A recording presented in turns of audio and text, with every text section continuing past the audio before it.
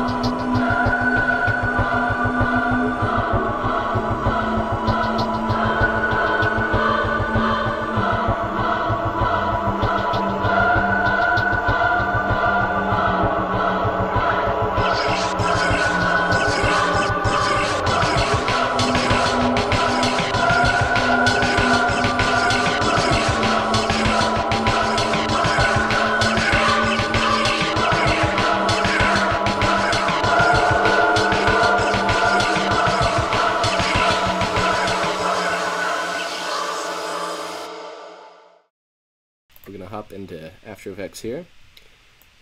Here is composition that movie was created from. Rendering real slow here. I've got a lot of color correction on here. Alright, so we'll break this down. Here you can see I've got a grunge layer over the whole thing, which I always do. I like grunge. Alright, here.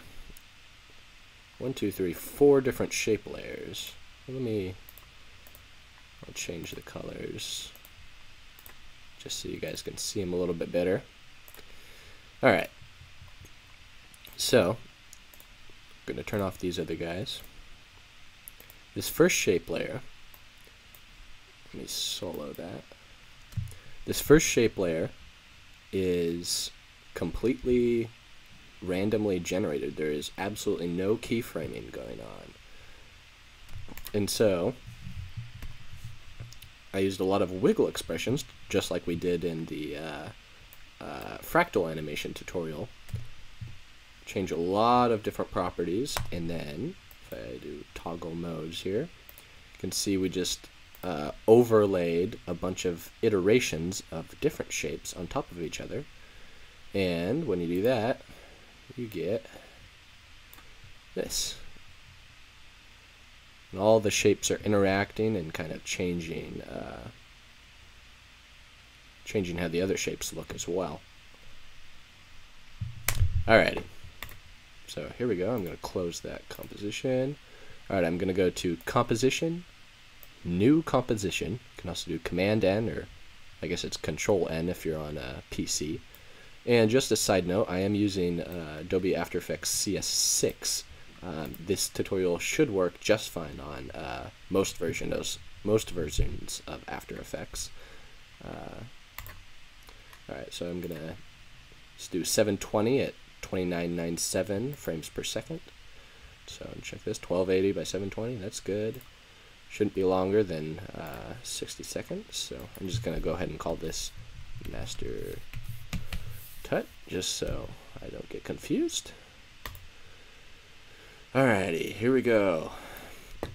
So first things first, I'm going to create a layer, new, solid, or Command Y. I'm going to call this BG for background. Press OK. Should be comp size. If it's not, then you can go ahead. Here, I'm going to layer, solid settings. You can just click this button, make comp size, and it should, well, make it the size of the composition. Alrighty. So I'm going to go to, click on the layer, down here, go to Effect, Generate, Ramp. And this is really useful to create kind of just a, I don't know, a less plain background. Whoops. So I'm going to grab this little center position here. Ramp. Alrighty. I'm going to change the end position of the ramp. You just click on this little target gun and just click on the end of the composition. And I wish that they switched these colors around. This should be white and that should be black by default. So I'm going to go ahead and change the start color to white, the end color of the ramp to maybe a 75% gray. Yeah, that looks good. Alrighty. So, and when I was trying to figure out this on my own, I was trying to create a bunch of solids and apply shape layers, or apply shapes to the solid, and it didn't work. And what I found is that you need to use shape layers to create shapes. So, kind of a blonde moment, I guess, but I'm not blonde, so I don't know what it is. Alright, I'm going to go to Effects and Presets. Make sure you create your shape layer. Scroll down to Animation Presets.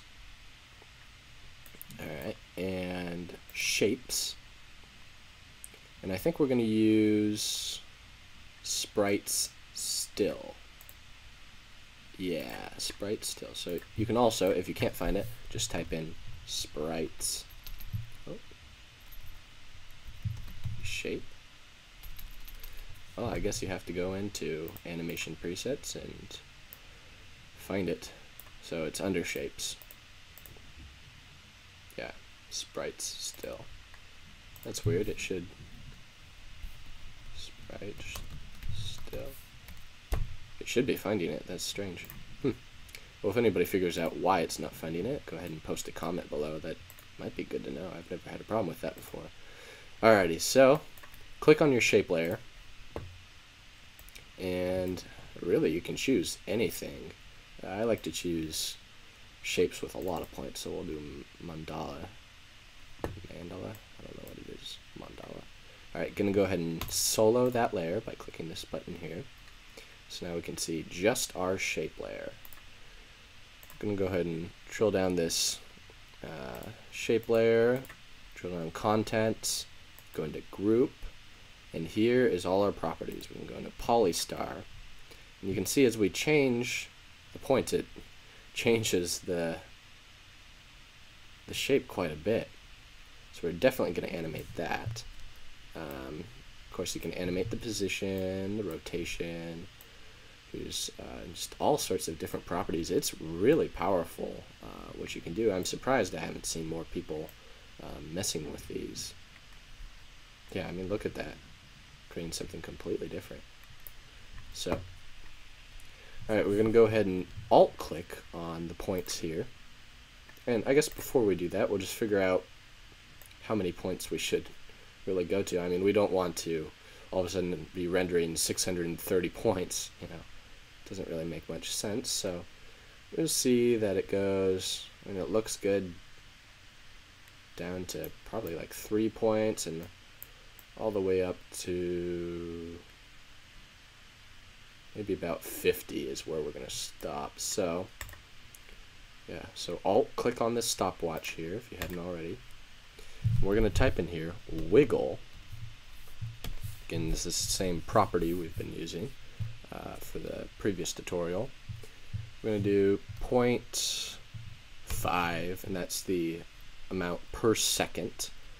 And then our variable, which is going to be 30, or 20, 30 points. So this means, and make sure you do the end parentheses, this means it's going to wiggle this value, randomly change this value by a value of 30.5 times per second. And of course you can change those values, put in whatever you want. Just go ahead and click off there, and should, if you play, have a shape that is mutating, creating a whole bunch of new shapes there. I like it. I might actually make it a little bit faster, so do 0.3. There we go. And this also looks a lot better when you put on motion blur too, which is cool. Alright, gonna go ahead and scale this up again, so a little bit. So I just clicked on the layer, press S, scale it up just a tad.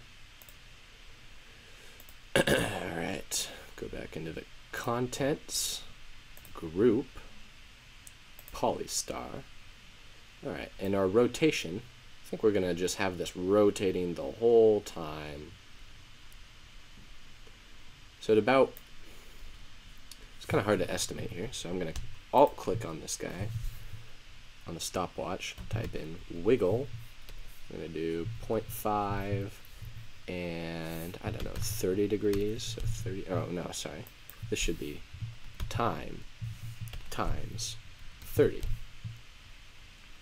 So that should be for every second, I think, it should rotate by 30 degrees and just keep rotating by more and more and more. So you can see it is rotating here. It's kind of hard to tell because the points are also changing at the same time, but I like the effect that it gives. I might even make it a little bit faster so you can just change the amount, so 50 maybe.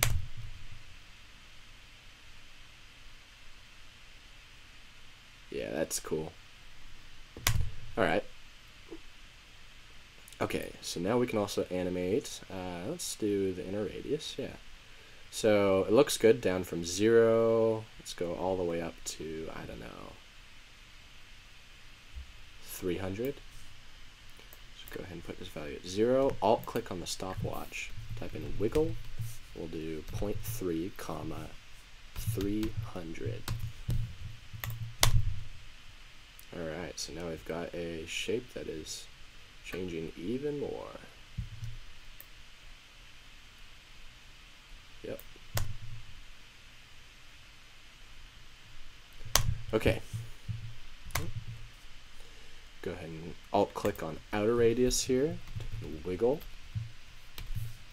I'm going to do the same thing, about 0.3 comma 300, I guess. End parentheses. Alright, yep. Changing a lot. And it's good, it kind of disappears at one point, which means when we have a bunch of different shapes on here, I mean, just the other shapes are going to be showing up, so it can change the look of the whole composition by quite a bit. Sorry, that's the dog. Alrighty, so that looks pretty good. Now I guess we'll just change, I don't like the stroke here, I don't know, maybe you guys do, I don't. So I'm going to go into, make sure you control this up so it's easier to see. Click on stroke, and I guess we'll just lower the opacity of the stroke. It's that easy.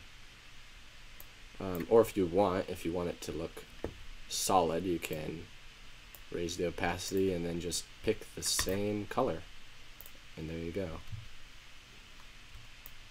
But I don't know, maybe you guys like it. I just think it looks a little bit more clean when it doesn't have this kind of outline going the whole time. So alright, that's good. I mean, you can change all sorts of properties here. If you go into the polystar, you can change change it to a polygon and all sorts of stuff. So also keep in mind that every shape has different properties. Sometimes you'll have multiple, like you'll have a polystar and ellipse and all that, so you can animate all those at once underneath a single shape layer. So one thing you can also do is animate the scale. I think I'm just going to leave it for now because it does kind of scale up by itself. Yeah, and it definitely fills the composition at some points. So alrighty, so we're going to unsolo this. There you can see it's on our white background. Looks nice. Do layer, new, shape layer again. Going to solo this shape layer, and I mean you can just pick any new shape that you want. Might be easier if you pick the same one I do, just so you can follow along a little bit better. We're going to go ahead and do fan blades here. Scroll down to the contents, into the group, just like before, and now you can see, just like I said, there's a polystar and an ellipse. You've got a merge path. They also have a stroke going on, which you can turn on, turn off. I guess we could have done that on our last one. They also have a fill, so you can change the fill color. You can also do that by applying a effect generate fill, which does the same thing. I'll show you. Effect generate. Oops, that was the wrong one. Effect generate fill. Yeah, see now it's all red. You can change the color, but let's not do that yet. So go into polystar, keep it at star. I think we're going to animate the points just a little bit. So wiggle, comma, or 0.5, comma 50, end parentheses. We're going to do change the rotation, time times 50. I mean, you guys can use whatever values you want. Let's see, wiggle 0.3, comma 300. Go ahead and copy that. Command A, Command C. Alt click on this guy. Command V. All right. Yeah, so that guy's changing a lot too. This is cool. Definitely a different look than our other shape gives us. So you can see they're overlapping here, and you've got now it's a completely different effect.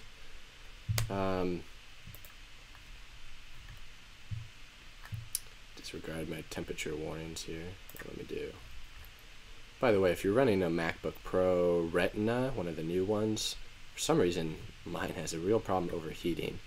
I mean, it doesn't overheat, it just gets really hot. So there's this real good program called SMC Fan Control. Gonna change it to higher RPMs, and yeah, it works real nicely. Cools down the machine pretty quickly. Anyways, I digress. All right, back to ellipse here. So this, as you can see, kind of just creates this hole in the middle, and that's because of the, I mean, this is your ellipse, and then this is your other polystar shape. Then we've got this mode here, this merge path, and it's subtracting the ellipse from the polystar. So you can change it to intersect, so it'll only render where those two intersect. Change it to exclude intersections, which I guess does the same thing, just because the shapes are overlapping completely. You know, add so they both render, but I think we're going to leave it on subtract here. I mean, you can change this guy. I wouldn't change it too much. You can see if you go too big, it's gonna completely wipe out the shapes. So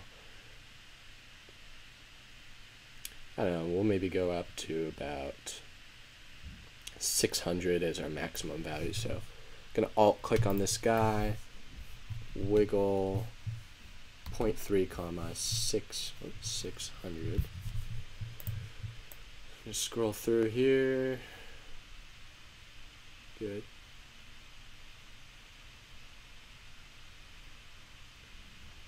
Actually can't even see the shape. It might be just taking one of the X values, so I guess I'm not going to animate that anyways. I know I did at one point. There's a way to set it so it animates both the X and Y values. Maybe it's just not. Alright, well I guess we'll just move on. You guys can mess with that. We're going to go ahead and change our fill to let's do a nice maybe a blue. There we go. Alrighty, so unsolo this guy. Now you see we've got that shape on top of this guy. They're both changing, and you can see now this shape on top is completely blocking out the one on the bottom.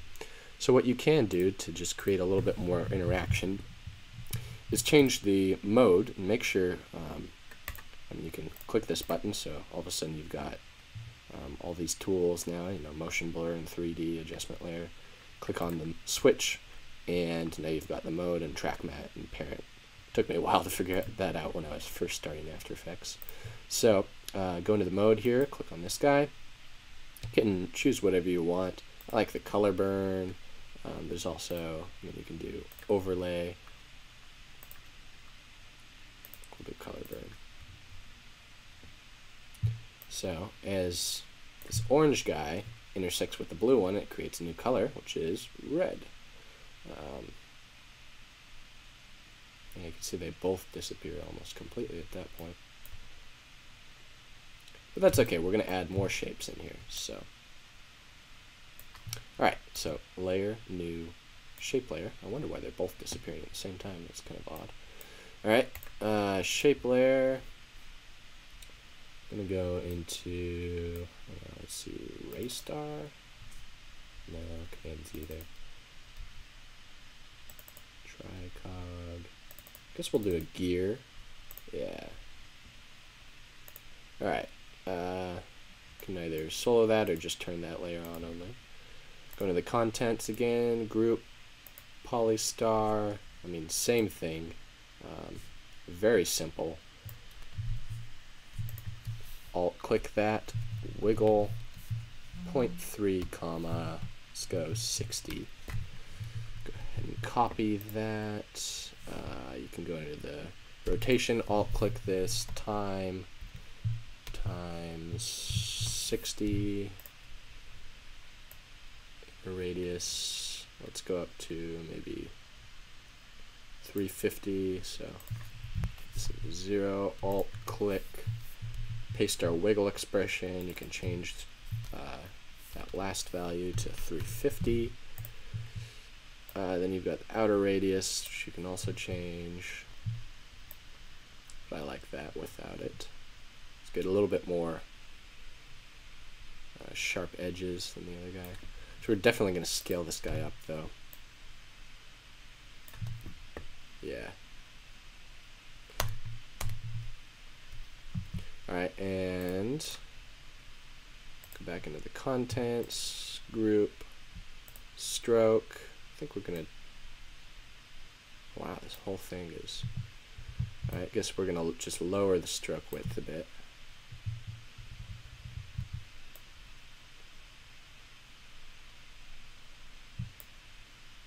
Maybe we'll just actually make the stroke the same color. That's probably the easiest. Cool, that looks good. Maybe a little bit too big at time, so we can click on the shape layer, press S, alt click on the scale. Looks like you need to set the wiggle value equal to W, and then say that I have this 0 here, and then say that this is your X value and your Y value, and they're both, set them both equal to W. Not 100% sure what the 0 is here for. Maybe some coder out there is going to be able to tell me. And then make sure you have a semicolon at the end. So I'm just going to leave this up for a couple of seconds here so you guys can get the right expression in if you want to. Alright. So there we go, and now it is definitely animating. So I'm also going to change, I guess, the value. So I'm going to go in, say 350.3.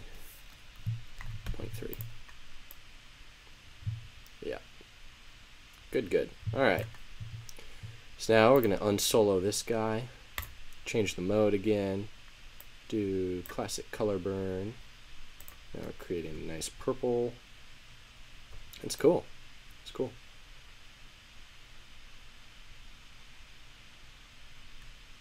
Good. I mean, you can change the layer of these, or the order of these layers too, and it creates different effects. I mean, put this guy on top and change the layer to color burn. Make sure that your bottom layer is normal, or, I mean, I guess you could set it to color burn, but the problem is then it's going to have this gradient in it as well. So I normally like to set the bottom layer to normal, just so it's a hard 100% opacity shape, which the other shapes can layer over. Yeah, that looks real cool. Okay. Yeah, I mean, you guys can just add as many shapes as you want, create new stuff. Maybe there's other things you can think about that I didn't think about. I mean, bullseye, that'd be pretty cool. Could go into this guy and I change the number of rings and how, yeah.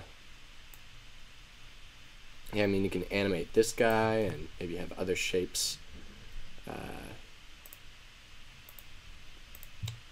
So like, for example, you could have this shape, set a track matte, the alpha matte, inverted matte of the other guy. So now you've got this ring shape in the middle, which is cool. And I mean, if you're changing the scale of the ring shape, you could get some real cool effect. I guess we'll do that now. So what I did was created the ring shape and changed the track matte of the bottom layer to alpha inverted matte. matte, which means that it's going to take the alpha, in other words, the opacity of the other layer, invert it, so where the layer is completely see-through, this layer is going to be 100% solid, and where it's not see-through, in the reverse. So if we're changing the scale of this guy, it's going to be changing the shape underneath as well. Real cool effect. Alright, gonna just steal that scale expression from our last guy. Where's our scale here? Maybe it wasn't this one. And I'm just clicking on the layer, pressing U to check the keyframes. Oh, yep, there it is. Okay, so copy that guy. Yeah, if you press U, it brings up all the keyframes and all the expressions, and only those values which are keyframed or have an expression on. So alt-click on the scale here, and just going to copy that in. Yeah, so now we have a shape that is changing by quite a bit, changing the shape underneath. I actually really like that. I'm glad I did that. That's cool. Cool, cool. Might even change this to a much larger value, maybe like 750, changing a lot. Yeah.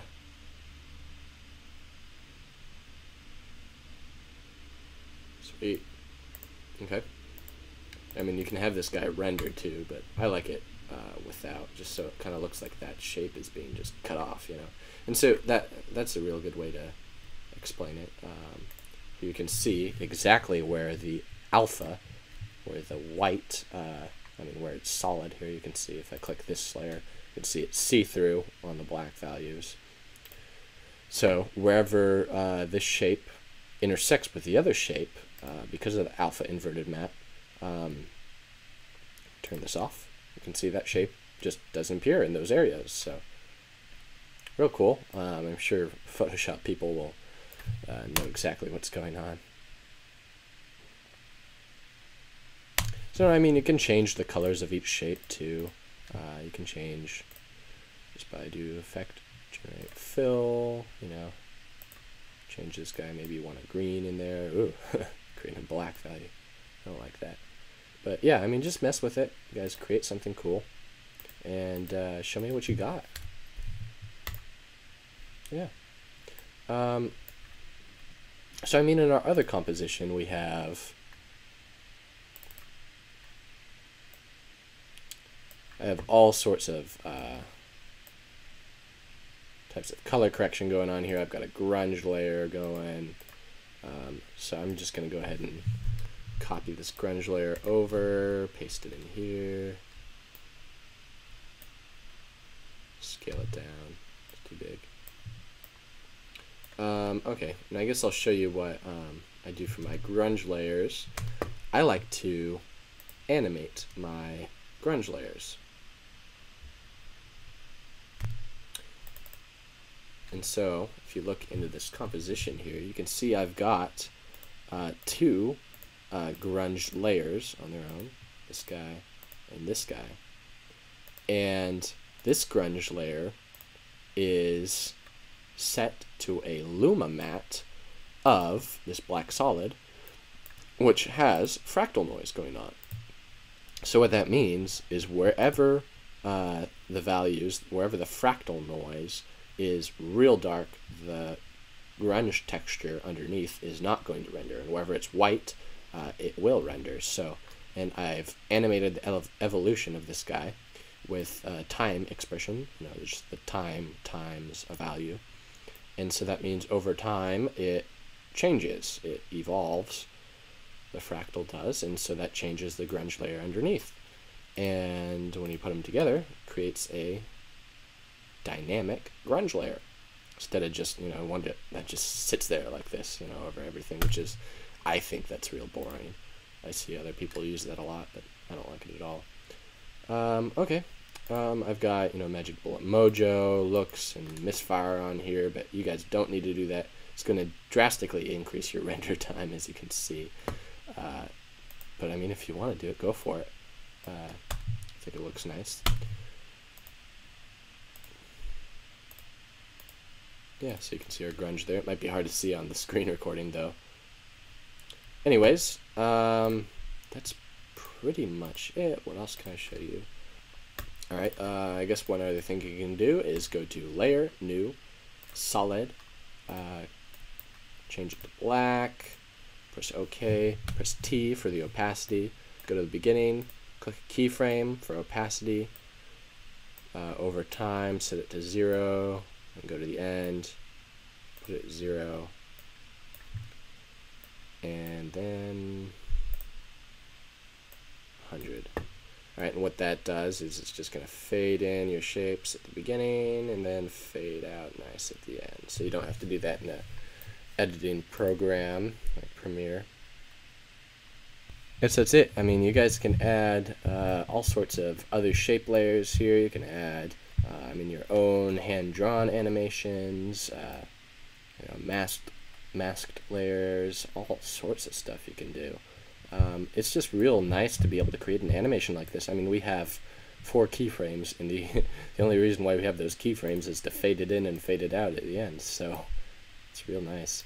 I mean, you can create a layer, new, null object, can select all these guys, parent them to the null, and then at the beginning, or I guess up to here, we'll click null scale, go to the end, press this button, create another keyframe, and then at the very beginning we'll set the scale equal to 0, and at the very end we'll set the scale equal to 0 as well. And so what that'll do is it'll scale in the null, and along with the null all these shapes are coming with it. There you go. And then at the end it just kind of scales out again, shrinks. Okay, I mean, the very last thing we can do is add some motion blur, which I think actually makes these animations quite a bit better. So if you don't have motion blur yet, you can click on switches/modes, and now you should be able to see this guy, this column here. And just turn on motion blur for all the layers. I mean, you don't need it for the background. You probably don't need it for the null and stuff like that, but it really, there is no motion blur, so it doesn't make the render any slower. Go ahead and click on this switch to enable the motion blur for all layers. If you don't do that, you will not get motion blur, even though you have those layers checked. And so now you can see as, the points are animating, and it's just creating dynamic blur, which is really cool. There you go, and you've got a pretty nice animation going here. So I guess I'm going to leave you guys with that. If you make something cool out of this, just go ahead and post it in the comments below and show me what you did. Yeah, so I guess that's it. Thanks, guys.